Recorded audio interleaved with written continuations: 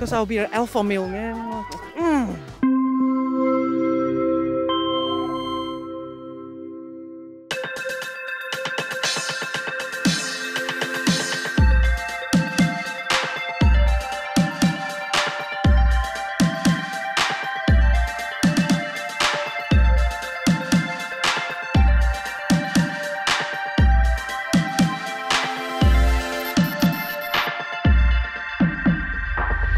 Coming up in SG Now, CityJo Abby meets a man over a really expensive fish.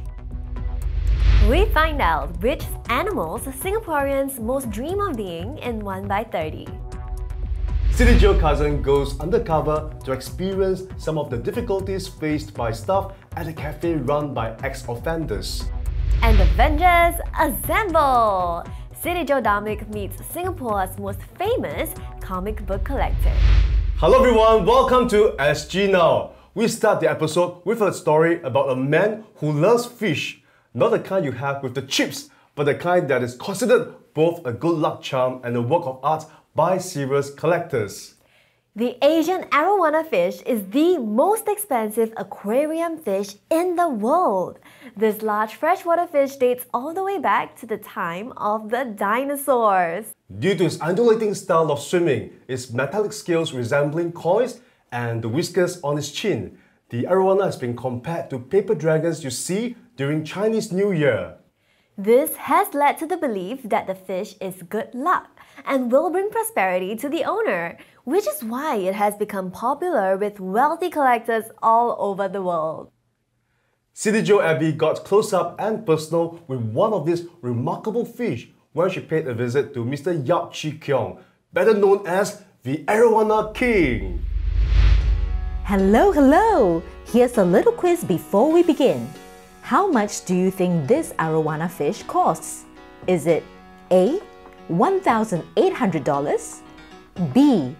$18,000, or C. $180,000? You probably guessed it but didn't dare to confirm it. Yes, it is valued at C. $180,000, and that's not even the most expensive Arowana that this shop has sold. 我卖过最贵的那个是应该到现在是我的record了，大约新币23万多。23，比我还值钱呢。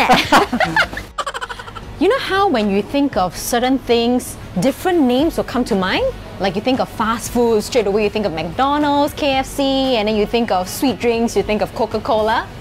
Well, if you think of Arowana fish, you definitely think of Mr. Yap Chi Keong. That's because Mr. Yap, founder of Blue Crystal Aquarium, has been in this line for over 20 years, winning multiple awards worldwide, and is even an international judge for Arowana competitions. Mr. Yap's love for fishes started when he was still a little boy living in a kampong. 我们以前是没有什么娱乐啦，抓鱼啦，这个爬树啦，这样做 scorpion 啦，这样啦，所以我就经常对鱼很有兴趣。所以从那个时间我就放学回家，我就是一直看鱼，可能看一个缸的鱼，可能看几个小时了。我的妈妈就问我，你跟鱼看什么看这么久？我想，我要看鱼怎么讲话嘛。有时他们会沟通嘛，鱼跟鱼的沟通，所以从那个时候开始，我是迷上了鱼，从小了。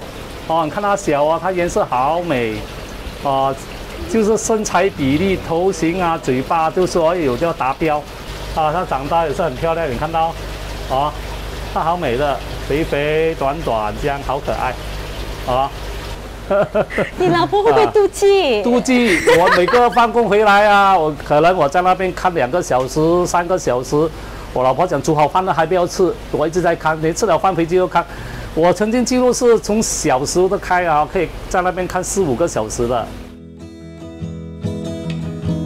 But it hasn't always been a bed of roses for Mr. Yap. He invested all his life savings into Arowana, and a power outage caused all his fishes to die. 停电那个自来水的水管破裂，那个水就全部涌进那个池子里面，造成我的所有的期许啊，跟那个期望啊，我不会讲啊，就是全部死到光了，死了这么多人，我太太哭了几个小时啊，那个时候我真的很伤心，我不懂怎么讲。过了1个星期、2个星期就收拾好心情，我的姐姐讲不然你再继续做啦，我再借到你一笔钱啊，最后这笔钱它好像剩下大约剩下4、5万了，就是全部结够那我把我的屋子卖掉，剩的屋子卖掉，我就跑去跟人家租房子，就是这样。他跟我说，你屋子卖了，所有的储蓄就是拿来拼，就是你后面没有路了，你就要向前走。所以我就从那个时候开始，就一直向前走了。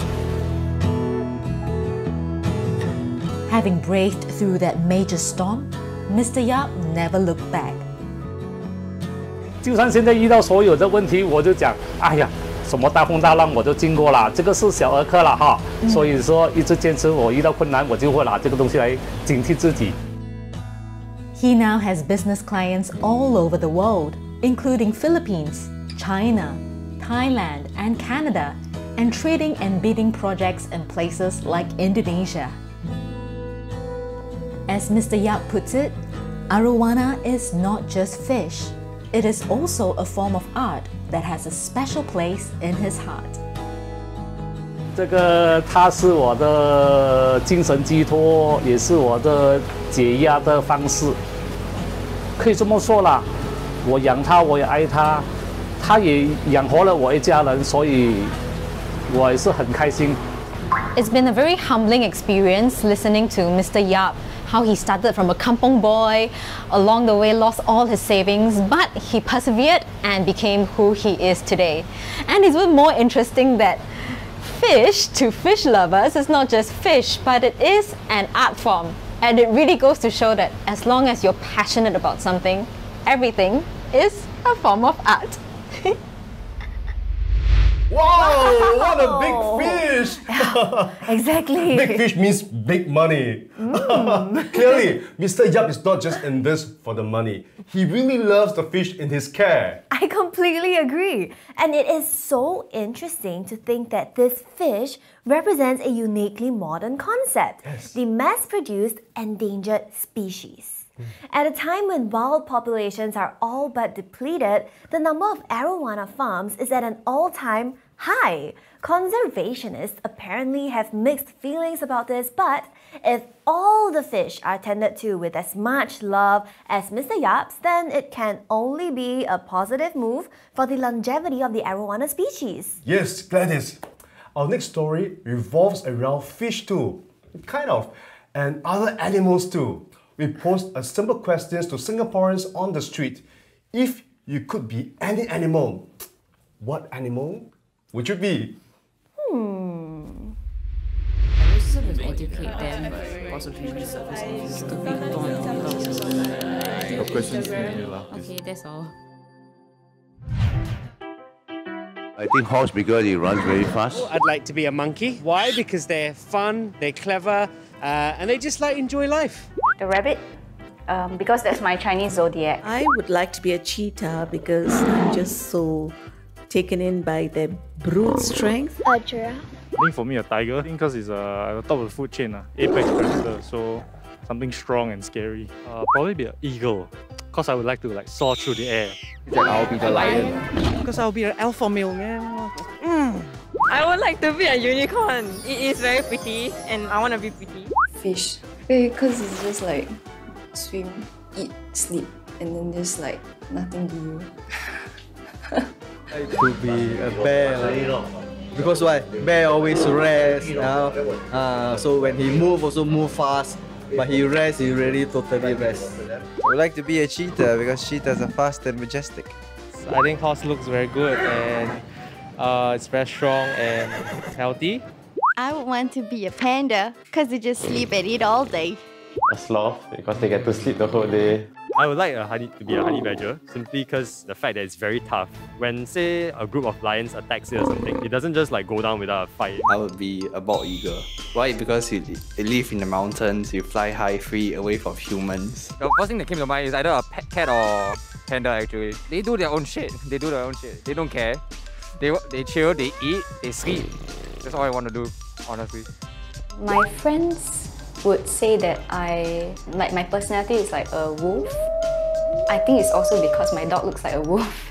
I like to be an eagle, because eagle can fly up in the sky and look for prey. I would love to be a sheep, gentle and tame, but also blur and blindly being led by others. I think that's the true purest side of the sheep. You mean the stupidity? Yeah, sometimes you get that's life. Maybe rich owners' cats or dog, because I can just sleep and eat all day. I think I'd like to be a bird so that I can be carefree and fly to wherever I want to go. Okay, and I can just shit on anybody's head I want. I want to be a pig. I can eat and sleep all day. Would you like to see more pigs in Singapore? I think have, but dead.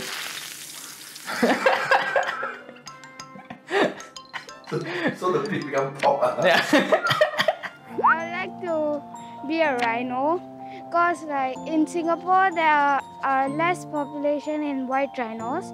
So I want to make more. I'd like to be a pigeon because pigeons mean peace. I want world peace.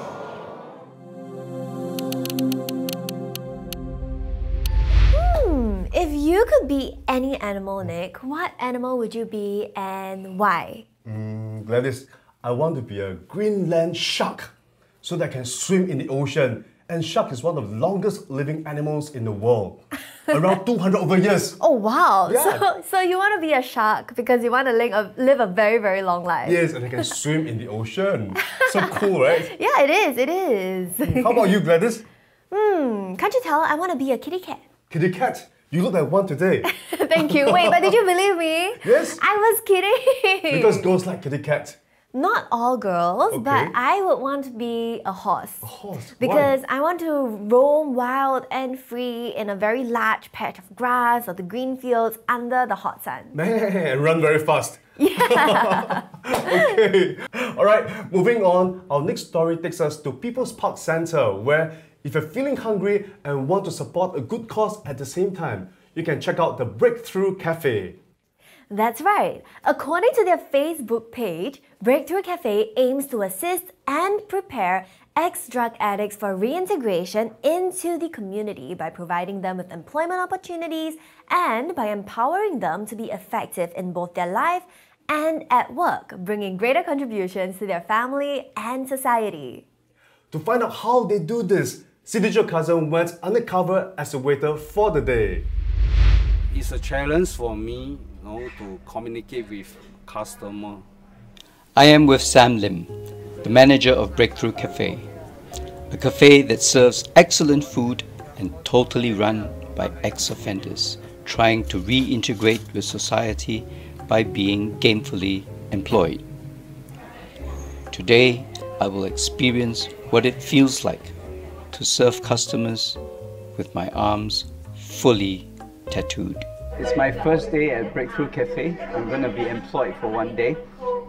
Not sure what to expect, but let's hope for the best. I've never worked in F&B in my life, and I hope to get some acceptance. I'm the manager of Breakthrough Cafe. Yeah, I'm Sam Lim.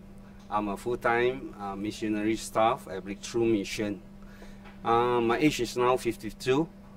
A family with 2 children, and my background is hardcore drug addict. I was attached to Breakthrough Mission after my sentence. So from there, the management attached me to Breakthrough Cafe here. Okay, so Sam, you said you were a hardcore drug addict. Can I ask what turned your life around? God changed my life. I'm glad to say that because in the past I used to hang around night, rocking my feet at night. So I didn't know what is freedom, what is peace, what is joy, until the day I met God. During the first day here, I was quite nervous, and it's a challenge for me, to communicate with customer. We don't really, talk to people. Even if we talk, people might not understand us. 我们都是在讲华语。所以唯一的挑战在这里就是，当我们跟顾客讲话的时候，会在意他们对我们的眼光。This is how I feel 啦。I experienced some communication challenges myself. Some customers spoke in dialect, which I have limited understanding for. My greatest challenge was trying to understand the body language of people who did not talk. In some ways, I preferred to do the tasks that needed no conversation, like wiping and clearing tables, putting food from tray to table. My favorite part was taking pictures. At least it looked as if the customers were smiling at me. I got a mission is I want to tell people how my life was changed. 那么是什么人来改变我？所以这个是我最大的我的最大的盼望跟我的梦想。我要让人家知道，什么东西可以改变生命。像我这样的人，透过什么管道，我可以被塑造、被改变。在这里，不单只是我工作的场所，而是每个人都可以来找我。经过什么管道来认识上帝，然后被塑造，生命被改变。Communication is not so easy. I guess I have to communicate in the way that they understand. Correct. And then otherwise they won't give me their attention. Anyway, you are very good. Thank you. 7 times up. Okay. You are very fast learner. Breakthrough Cafe is very happy to have customers support their mission. Their staff, like Sam, have gone through life-changing transformations to set a new direction in life. I experienced firsthand what it felt like to look and behave differently from customers. But I am happy when the cafe is full. Having a meal with friends and family at Breakthrough Cafe is more than just good food. It helps to change lives. Just remember, when communication is a challenge, a big smile can do wonders. I'm CityJo Carson, Singapore 1. Wow, Breakthrough Cafe looks like it's doing really well. That surely speaks to the success of the mission and the quality of the food. I'm definitely going to drop by the next time when I'm in the area. Count me in on that one too. Cool. Moving on, is it a bird? Is it a plane? No, it's Captain Comic. Not Superman. If you got no idea what we're talking about, don't worry. Here's our very own CityJo Avenger, Super Dharmhik, with the story of the mysterious Singaporean superhero, Captain Comics. Hey guys, like most guys my age, I love superheroes. From The Flash, Nightcrawler, and even the emissary from hell, Spider-Man. But did you know that Singapore has its very own superhero? His name is Captain Comics, and I found his secret base. Let's go! Hi, I'm Vincent, and I'm also known as Captain Comics to friends and buyers of my services, locally as well as anywhere where there's a community to enjoy comic books. I've been collecting comics since I was secondary 1, and that will be almost 50 years, and still going strong. So there was a period in my life when my mother was telling me, go and sell your comics because you are hoarding. But it got to me, he said, go and sell comics. So I literally picked that and said, go and sell comics. So the opportunity came when I decided to be serious. I was putting comics in batches of 25 to 30. The first one was 18 chefs. Now that we know the origin story of Captain Comics, let's learn about his driving passion. Passion works well if you have a plan and a direction, because passion can kill you if you do not have that. So for me, passion comes in at the onset when I see that there's a gap that I can feel. I don't want to sell a product that they can write on Facebook or on social media. Don't buy from this guy called Captain Comics, That's why if you go to the review section, I'm proud of it because those are what people write about. If this comic is described as the early start of Fantastic Four, for example, and if they add in a vinyl record as a set in a comic book shop, this would be a rare find. So I mean, in this set, it is collectible because of the product and the compilation of the first stories, right? So this is considered a collectible for a hardcore comic fan. Whereas in this range, it is still Fantastic Four, but it has a serial number of number 1, and it says here 1963. So this was issued on the newsstand at 1963, which is definitely not in Singapore because it never came. So this was hard to get in terms of the number. And then number 2, 1964. And so on. Oh wow, 1 a year. So what you're seeing right now on the screen is these are annuals. Annuals are different from single storybooks because this will run every month, but this comes out once a year. So what it means is that they will compile original stories and sometimes reprints. But in this concoction of packaging as a comic, it is still collectible because the story of Dr. Doom, for example, may come across as an origin story.